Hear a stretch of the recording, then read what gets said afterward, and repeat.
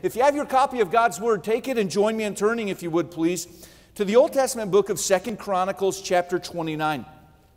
2 Chronicles chapter 29 is where we'll be today. I read a story recently about a man in the Philippines, and the story said it was true. And this man was an iron worker. He hadn't had a lot of work, but he got a great contract with the local police department. They were building more stations, and he was hired to build the jail cell in a new Metro Manila police station. So he went to work and worked and worked and worked, and finally the jail cell was built. He received payment for his work, and to celebrate, he went out to the bar with some friends, and they began to drink into the wee hours of the morning, and then he began to stagger home, and he was arrested. He was breaking a curfew in that area that they had at that time, and they took him to the police station. He became the very first person ever to occupy the jail cell that he had just built himself. And when I heard that, I thought, boy, that's sad. That's too bad, and I thought that's a little ironic as well. And the more I thought on that, I realized, I think there are ways in which all of us live behind bars that we've built, if you would. I think there are times where we are limited in life because of decisions we've made or behaviors that we have had. And there is a way to express these things, and sometimes we call them habits, bad habits. And we all have bad habits in one way or another. And the fact is, we will always deal with issues like this. As long as we live a life where we're seeking to grow, there are always going to be things that are going to come to our attention that need to be dealt with, patterns and so forth. And habits are an incredible part of life. The Roman philosopher and poet Ovid said, "Nothing is stronger than habit." Samuel Johnson, who compiled the first English dictionary, said it this way. He said, "Habits are chains that are too small to be felt until they are too strong to be broken." There's nothing greater in life than knowing that you have empowering and productive habits that lead to great results, but there's nothing more debilitating in life than being aware of areas that we have that are prohibiting us from moving forward. Areas that are robbing us of reaching the potential that Jesus has put in us. Bad habits, they steal our time. They cost us money. They make us moody. And I don't know how you behave when you're broke, running late, and moody, but I'm typically pretty crabby, and that means that they have an impact on our relationships. Bad habits have such a massive, massive impact on our lives. And I do believe today that as we come to the Word of God that we can find encouragement for this. Now, for the sake of our study today, how many of you would help me feel a little more comfortable up here? I'm all by myself today talking about bad habits. How many of you would say, Pastor Steve, we know what it is to have bad habits as well. You're not the only one. Are there any of you like that? Good. And those of you that didn't vote today, we know what your bad habit is, all right? You're delusional maybe, or denial, something like that. We all deal with bad habits. Now, for the sake of our study, we're going to call our bad habits something today. We're going to call our bad habits sin. Now, I say that today not to be condemning or judgmental. That certainly isn't my role and not my desire today. I don't say that to be flippant, but here's what I love about understanding sin is a problem. There's a solution to that problem. His name is Jesus Christ. And He has the ability to help all of us in the course of our life to not only know the forgiveness of sin, but to enjoy freedom from sin in the course of our lives. And so we're going to be helped today by an Old Testament passage of Scripture. And if you're able, I'd like to invite you to join me in standing for the reading of God's Word.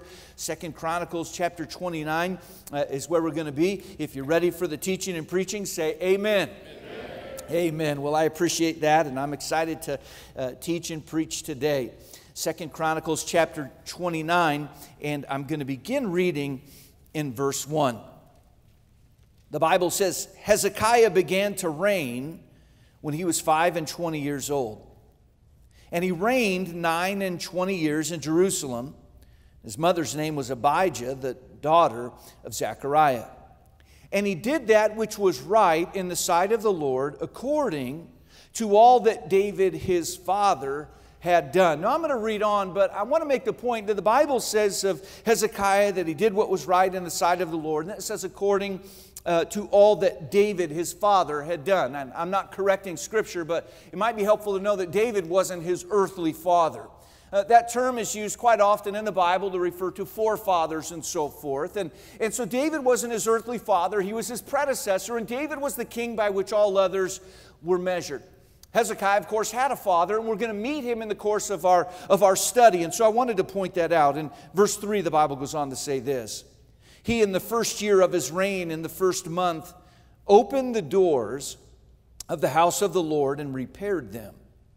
And he brought in the priests and the Levites and gathered them together into the east street and said unto them, Hear me, ye Levites, sanctify now yourselves, and sanctify the house of the Lord God of your fathers, and carry forth the filthiness out of the holy place. Again, I'll read on, but we find this king. He begins his reign, and he says, listen, here's where we're going to start. We're starting with the house of God. He tells the priests, you guys need to get ready. We've got to get the filthiness that is accumulated in the house of God out. In verse 6, he says this: For our fathers have trespassed and done that which was evil in the eyes of the Lord our God, and have forsaken him, and have turned away their faces from the habitation of the Lord, and turned their backs.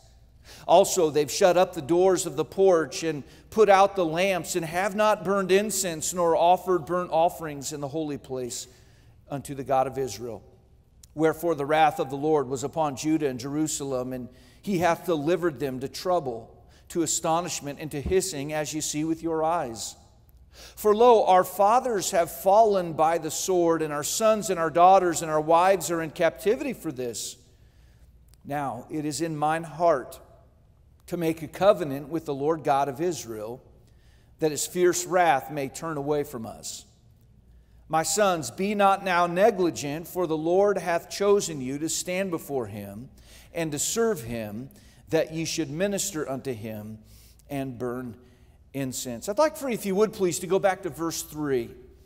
In verse 3, we read of this king Hezekiah. It just simply says this near the beginning of that verse: in the first year. In the first year. We find there really a priority on the heart of the king. There were some first things first types of things. And today, as we study the Word of God, I'd like to deal with the topic of how we can defeat habits in our lives that lead us to defeat. How can we defeat habits in our lives that lead us to defeat? Let's pray together. Our Father, we're very grateful once again for the privilege of being here today. And God, I would ask you to help us as we study your word, to have hearts that are open and listening and attentive to you. Lord, I love you. I pray that you would be honored in this time. We ask this prayer in your name. Amen. Thank you. You may be seated. Habits, we all have them. We all have some good habits. We all have some bad habits, some limiting habits, if you would. Habits are something that every single life possesses. And the reality is that habits aren't confined or limited to just our lives. The famed coach, the legendary coach Vince Lombardi, one time said this to his team. He said, winning is a habit. Unfortunately, so is losing. So not only can people have habits, teams can have habits, and it gets even larger than that. We know that families can have habits, and there are certain generational things. We can see families who maybe do some similar things, say some similar things, and respond in similar ways. Churches certainly can have habits, a way that things are done. Many of these are good, and we know that businesses can have habits. And in 2 Chronicles chapter 9, where we just read, we're finding an occasion where an entire nation was sharing in some habits, and not all of them were good. In fact, many of them were bad. We know that when it comes to habits, we all have a choice as to what we're going to do. But I want to remind you today, before we move on, that although we all have a choice and a certain degree of autonomy where we can do what we want, we need to realize that we are also all influencers. And many times those who come along behind us, they observe our behavior. And although we can say, I can do whatever I want to do, and we're right in saying that, we need to be aware that as influencers, many times our behavior becomes the pattern for the next generation. It's important we think on that. Under the leadership of a king by the name of Ahaz, who was the father to Hezekiah, whom we read about, we know that the nation developed some habits that were incredibly hurtful and sinful. The worship to God was stopped, and the temple was closed down, and false religions were welcomed into the land, and sin was on the rise. And anytime sin is on the rise, holiness is on the decline. After King Hezekiah concluded his 16-year reign, his son Hezekiah followed him, and the nation was in an absolute mess. The nations had made huge strides against the people of God, and God, the source of their strength and of their security, was being incrementally pushed out of the nation. It was being pushed out by way of their collective habits, their refusal to follow him. And Hezekiah very wisely understood that the way things were being done would have to be changed, that the societal norms would have to change. And so for the next 29 years of his life, Hezekiah as king served as one of the few, really only very good kings in the portion of the land we call Judah. He made some very wise and savvy political moves. He made some great strategic moves that outpaced their enemies. He embarked on some great building projects, but in many ways, it was the way he began his reign that upended the bad habits in the land and those patterns of defeat and turned things around. It was how he got started. He understood that if they wanted to change the product they were seeing in the land, they would have to change their behavior. And if they wanted to change the behavior, they would have to change their thinking. And Hezekiah was the kind of a leader that said, hey, good enough is not good enough. And status quo, it's just got to go. And he came in as king, having observed 16 years of his father's leadership. And all his experience in life was the wrong experience, but he knew in his heart something needs to change here. What he did is he embarked on a process of replacing the poor habits in the land with good habits. And here's the end of the story. I'll cut to the chase. It worked. It worked. God used him in an incredible way. An entire nation was blessed because one man had the courage to confront the habits, the bad habits, the sinful habits that were limiting the people of God.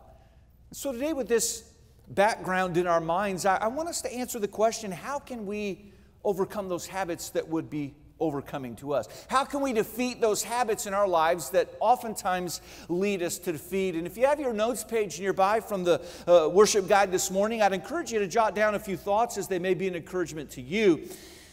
It all begins with this first thought this morning. We must decide to change it now. We must decide to change those habits now. Now, let's look at verse 3 in the text that we read a moment ago, 2 Chronicles 29 and verse 3. And the Bible says it this way. He, in the first year of his reign, in the first month, opened the doors of the house of the Lord and repaired them. Now, the Bible says Hezekiah, he becomes a king in the first year.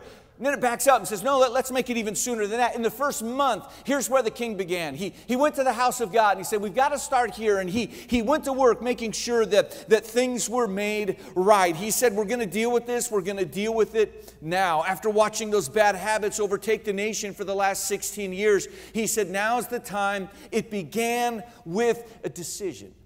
I'm not in the habit of reading psychology today. That's not my background. It's not my primary interest. But as I was preparing this message, someone sent me an article, and it had a link in the notes that you could click that would lead you to another article that contributed to the one I read. And so I clicked on it because it had an article that caught my attention. It was Steps to Breaking Bad Habits. That was the name of the article. And it talked about how after a lot of money, a lot of people involved, they did a study on how to change bad habits. And all of these smart, credentialed, educated, highly paid people came to the conclusion that if we're going to change bad habits, let me share their first point with you. Decide to change. I thought I could have saved them a lot of time and money. I got that right out of the Bible. Change in our life begins when someone says, change must come to my life. It begins with a decision to change.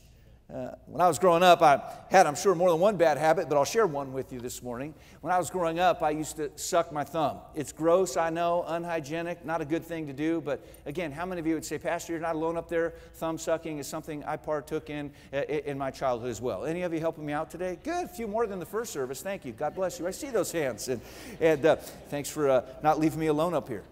I sucked my thumb. What a gross thing to do, especially for a kid. Play in the playground, touch every gross thing in the world, and then you put your thumb in your mouth. It's a horrible, horrible thing to do. I remember my mom, she used to say, Stephen, don't suck your thumb. And I'd suck my thumb anyhow. And she'd get on me all the time. And finally she came to me one day and she had a little little thing. It looked like something maybe you'd find fingernail polish in, something like that. But whatever was in it wasn't fingernail polish. It was something that she painted on my thumb. And it tasted nasty. And the intention was, if you paint that on a kid's thumb who sucks his thumb, he won't suck his thumb anymore. It tastes too nasty. But listen, if I'm anything, I'm determined. And I discovered that if you suck your thumb long enough, even if it's got nasty tasting stuff on it, you'll suck the nasty tasting stuff off, and then you've got your thumb back. And so, man, I just kept sucking my thumb. No, you're not going to do that to me. I'll show you. And so she'd paint that stuff on there, and I'd just suck it right off and keep on going. I remember when that didn't work, my mom moved aside. My dad came in. My dad's favorite motivational parenting approach was the threat of physical violence, you know. And so he said, son, if you don't stop sucking your thumb, I'm going to cut your thumb off. That's what he told me. And I remember as a young guy thinking about that and thinking, boy, what would it be like without a thumb? And thought it might be hard to pick things up or something. I don't know. I began to think about that, but I also knew this. I've got to develop plans quickly because I must continue sucking my thumb, even at the risk of losing my thumb. Our house at that time had a staircase and went up, kind of turned the corner and went up the other way, and there was a little closet underneath our staircase, and there's a little guy used to go in there and hide so I could suck my thumb. I was one sick puppy, okay? This was a strong habit. Now, I remember my parents weren't going to stop me. They weren't going to prevent me. But then it came time to start going to school.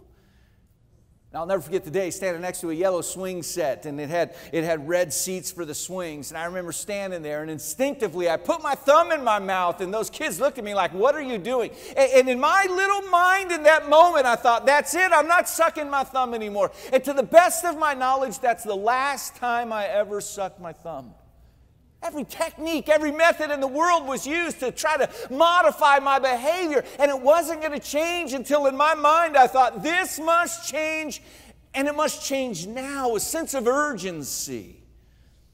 Listen, friends, I think if we're honest, all of us have areas in our lives that are affecting our relationships, affecting us in business, affecting us in our walk with God. I'm talking about routines. I'm talking about patterns. I'm talking about habits that are prohibiting us from being all that God would have us to be. Now is the time to deal with them. Don't delay. Listen, when we delay dealing with these issues, what happens is they dig in deeper. Some of you might say, well, you don't know how long I've been delaying already. They're dug in pretty deep. And I would say, yes, deep they may be. But don't let them get any deeper. Now is the time. How do we change these negative behaviors? Decide to change it now. You know, one of the saddest things in life is when we get discouraged and we just mail it in. We stop trying, we stop growing, we stop listening, we stop hoping, we stop believing. Well, this is my life now. This is how I've done it, and this is how I do it, and this is how I'm going to do it. And we lose that sense of, God, help me to grow. God, point those areas out in my life and help me to overcome them. Solomon in Proverbs 29 wrote these words. He said, he that being often reproved hardeneth his neck shall suddenly be destroyed, and that without remedy.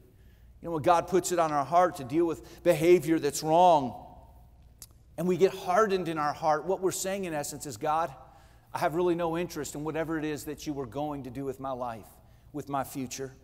Hezekiah said, listen, we've got to open up the temple. We've got to fix those doors. He decided we're starting right now. He said, get the priest ready. He was saying to the people, I know we've habitually neglected the things of God, but that's going to change now. And there's a lot to learn in those words. But I want to point out that Hezekiah started in the right place. He dealt with the spiritual. It was kind of like as a king, he was saying, there's a lot we need to tackle here in this land. But if we're going to continue on, we better start where it matters most. The house of God, spiritual matters. You know, one habit that really was the part of just about everybody's life who claimed to be a Christ follower for years and years and years in our country was an absolute faithfulness to church. And I've been reading that really that attitude is changing quite a lot. They say only about half of those who claim to have an association with the local church would be there on any given Sunday. And they say the larger the church grows, the less it is that people will be there in faithfulness. And so I commend you on being here today. But I believe one of the greatest decisions we can make that has a ramification on every other decision we make in life, one of the greatest decisions we can make is just simply to be faithful to the house of God. Somebody can say, well, Pastor, why would you say something like that? Well, let me give you a few reasons. Here's one, and if I only gave you one, this would be the best one to give you, because God says so. God created the church with the purpose of us being there, and He wants us to be helped and encouraged along the way. Here's another reason. Something great happens when we gather together.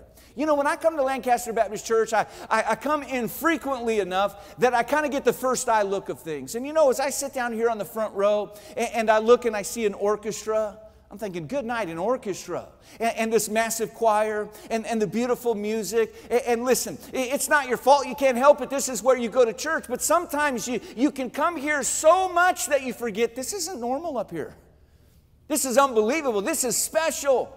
This is an amazing place. And I'm saying that when Christians gather together, God does special, amazing, unbelievable things in their midst. And you all are blessed to have a wonderful church. God built the church because He understands we all really need each other. We need each other. God helps us here at church to know His will better, and He helps us to grow. I don't think it's coincidental at all that Hezekiah, with all he had to do in his life, I don't think it's coincidental that he started with the doors that would in turn give people access to the worship of their God. Paul wrote in the book of Philippians in the New Testament, he said, it's God which worketh in you, both to will and to do of His good pleasure. In church, it's so often that we can come here and God helps us to know of His will, and then He helps us by His grace to know how to do His good pleasure. What a great decision this king made when he said, we're going to deal with these negative behaviors, these bad habits right now. And he said, in the first place we're going to start is in the place that deals with the spiritual, the house of God. So we've got to decide to change it now. Here's the second element in our study this morning. We need to be thorough. We need to be thorough. As King Hezekiah gave instructions in verse 5, he said this. He said, hear me, Levites, sanctify now yourselves, and sanctify the house of the Lord God of your fathers, and carry forth the filthiness out of the holy place. And so here he's speaking to the Levites. They were the priests. They were the caretakers, if you would, over the work of God.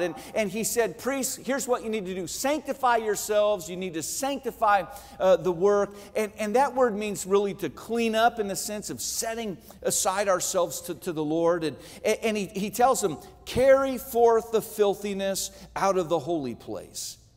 Now, why would Hezekiah say that? I'll tell you why. Because purity was important to the king. Because purity is important to God.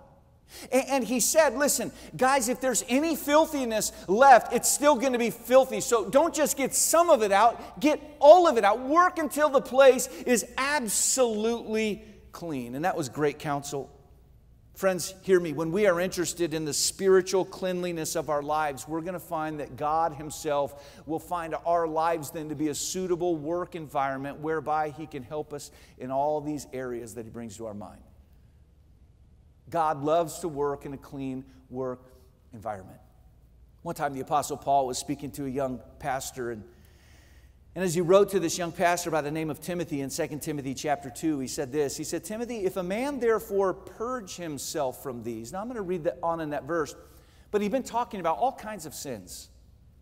And so he's writing to this young pastor. He said, you know, Timothy, if a man therefore will purge himself from all these kinds of sins, he said, he then shall be a vessel unto honor, sanctified and meet for the master's use, and prepared unto every good work. In other words, Paul told Timothy, Timothy, listen, man, if you want God to work not just in you but through you, here's what you need to do. Make sure it's a clean work environment. Purge your life of sins. Live unto the Lord, and you then will be meet or suitable for the master's use. You'll be prepared unto every good work. I did some yard work not too long ago, and I was in a hurry, and I was in a gravel area, and so I took out a weed eater, and I just took the tops off of all the weeds. And of course, you all know exactly what happened next. A few days later, they were right back up. Why? Because I didn't get the root. I was superficial. I took the tops off. I wanted it to look good without worrying about it being good. And when I wasn't thorough, I didn't solve any problems at all. I just went along to get along, and they came right back. I want to be very specific for a moment. You know, there are some habits that we have in our lives. If you're still with me, say amen. There's some habits we have in our lives, they're really generational. And you know what I'm talking about. There are those things you do that you wish you didn't do, that when you do them, somebody says, you look just like your dad when you do that, or just like your mom when you do that.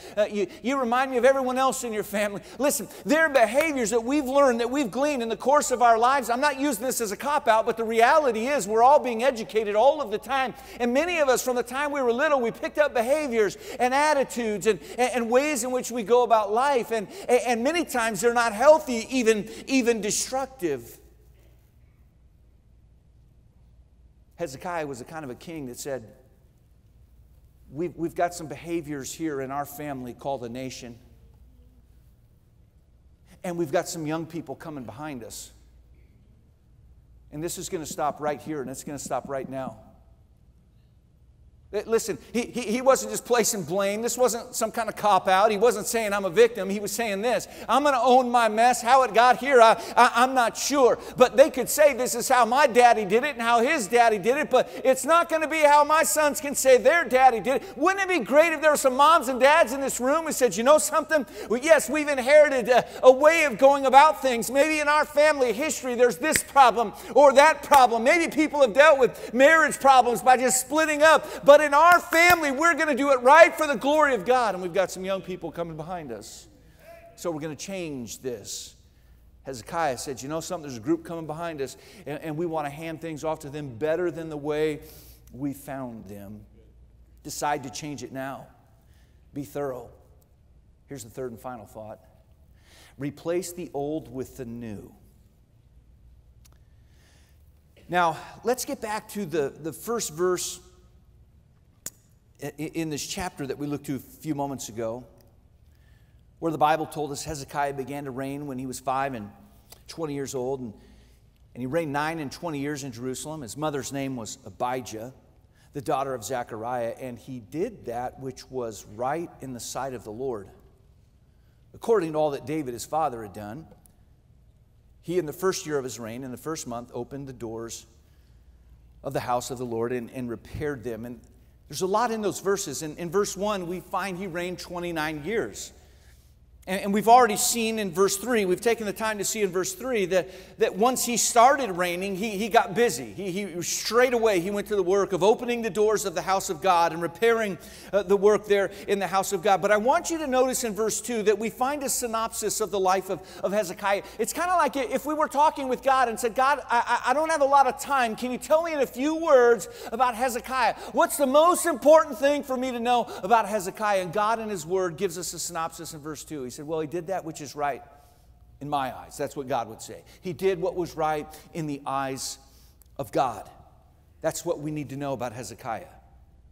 Now, I want you to turn in your Bibles back just one chapter, 2 Chronicles chapter 28. In 2 Chronicles chapter 28, we precede Hezekiah's reign. We come to the time where the Bible tells us about the reign of his father, a man by the name of Ahaz. The Bible says it this way: Ahaz was 20 years old when he began to reign. And he reigned 16 years in Jerusalem, but he did not that which was right in the sight of the Lord, like David his father. Now listen, as simple as it sounds, stick with me. We studied the life of Hezekiah today, and we learned that he did what was right in the eyes of God. Yet he came into a time where his father was reigning, and the Bible just says of his father Ahaz, he didn't do what was right in the eyes of God. So we find that things are going wrong, bad if you would, and Hezekiah comes onto the scene and he says, listen, we're going to begin by doing something new, that which is right in the sight of God. Friends, it's not enough to remove the old. It has to be replaced with the new. A well-known voice in history named Thomas Kempis said it this way: habit overcomes habit. If you want to remove a bad habit in your life, let me help you. Replace it with a good habit. Habit overcomes habit. David one time wrote in Psalm 40, He's put a new song in my mouth, even praise unto our God. You can't get a new song if there wasn't an old song. Listen, God is a God that delights in doing that new work, that replacement work, that developing, that growing work. 2 Corinthians 5 and 17 says, therefore, if any man be in Christ, he's a new creature. Old things are passed away. Behold, all things are become new. All things become new. God specializes in replacing the old with the new. And in our lives, when we're honest enough to say, there's the problem, it's going to change right now, we're willing to get thorough, and we're willing to replace the old, if you would, with the new. We have a God that's going to work in our lives and work on our behalf. The writer of Hebrews, in Hebrews chapter 12, one time said this: "Let us lay aside every weight and the sin which doth so easily beset us." The sin. Let us. So he included everybody in that. I won't ask for a raise of hands today because we're in there. He said, the sin which doth so easily beset us. 5 words. Which doth so easily beset us. Those 5 words come really just from one word in the original language of the New Testament. One word. And it means exactly what it says, but it refers to being easily beset more in a sense of being snared or entrapped. And even more than that, it was a very, very specific word that dealt with a very specific type of entrapment or being ensnared. It was a word that dealt with a way of trapping where you would encircle a prey on all sides.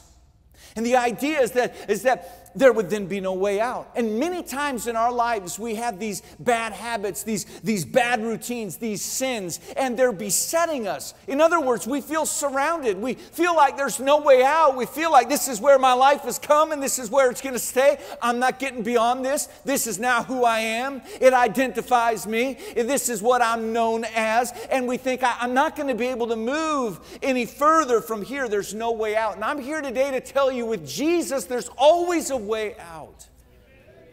Always a way out. I'm so glad that God's willing to do a new thing in us. He can help us get rid of the old thing and replace it with the new thing. Years ago, I had an opportunity to visit South Africa. I was very excited to do so. The man I was staying with asked me if I wanted to see some of the animals one day, and of course I did.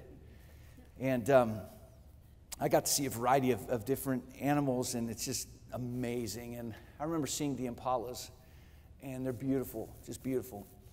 And, I mean, one of them is beautiful, but when you see them all moving together, they almost act like birds. I mean, they just instinctively move together. It's amazing. And I'm not an expert on impalas, but I read enough about impalas to know that they were amazing animals. They could jump 10 feet high, I read, 10 feet high. And they can cover a span of 30 feet. And to see them out there running and doing those things was pretty awesome. 10 feet high, a span of 30 feet. But I'd also read that impalas are often kept in zoos and other places behind walls as short as 3 feet. I don't know if that's true, but I can't say I've read that in more than one place. And if what I read is correct, there's something in the mind of an impala where they just won't jump if they don't know where their feet are going to land. So it's possible, if they're in captivity, to be held captive by walls that they could easily get over if they would. And so often in our lives, we live behind walls that God could get us over if we just trust Him. Things that hold us back, behaviors in our heart that we know are not right. God wants to help us. As we began this study today, I made the point of calling bad habits sin. And then I made the point of saying I called bad habits sin because if sin's our problem, there's a great answer to that problem. His name is Jesus Christ. In Paul's letter to those in Rome, he said this in Romans 6, verses 17 and 18. He said, "But God be thanked that you were the servants of sin, but you have obeyed from the heart that form of doctrine which was delivered you. Being then made free from sin, you became the servants of righteousness."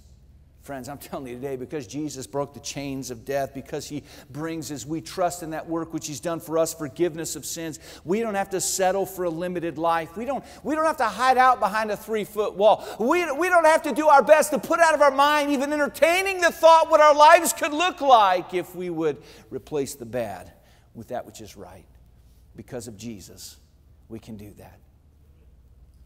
It begins with all of us personally knowing that we have a relationship with Him through faith. And then beyond that, it takes a healthy dose of humility for those of us that know Him to come into His presence and say, Lord, I've got to talk to you today about something, and I know you already know about it, but we got to talk nonetheless. There's some routines, some patterns, some habits. Listen, it might be something as foolish as hitting the snooze button too much or something much bigger. But say, Lord, there's some habits in my life, they're not right, and I want it to change now. Would you help me? And God, I want to be thorough. I don't want to be superficial. I'm not talking about just changes to my life that'll make me look good in the eyes of others. God, I'm talking about getting down deep, beneath the soil, beneath the surface. God, would you help in that regard? And God, when that bad is taken out of my life, a void will be created. And I pray that by your Spirit, that void would be filled with that which is good. And we have a Heavenly Father who's so amazing. He's never disappointed when we admit to Him that we don't have it all together. He already knows. But He delights in helping us to grow in the course of our lives. Our Father, we thank you today.